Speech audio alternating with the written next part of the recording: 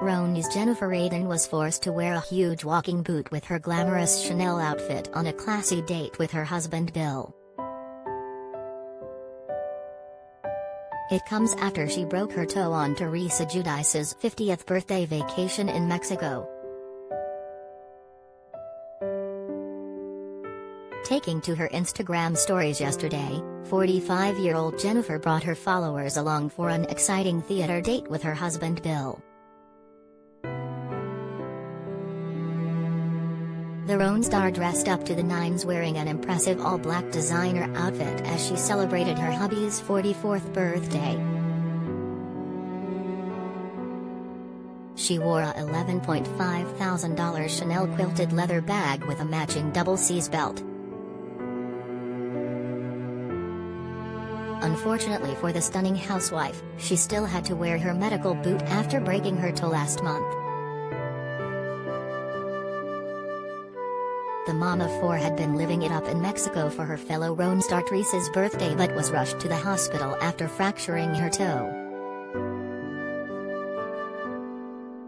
Jennifer remained positively upbeat as she shared an X-ray picture on Instagram at the time with the caption, "It could always be worse, just gotta keep it moving, even with a limp."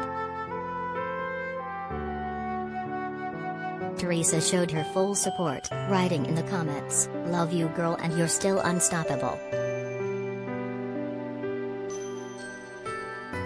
And despite the injury, Jennifer continued to celebrate in Mexico, even sharing a picture of herself wearing the boot on the beach.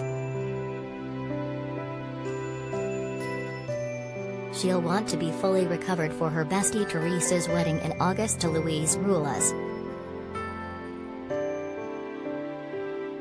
Jennifer is one of the many stars from the Bravoverse on the guest list, including Robe's Kyle Richards, 53, Roa's Cynthia Bailey, 55, RHONJ's Luann de Lesseps, 57, and the network boss Andy Cohen, 54.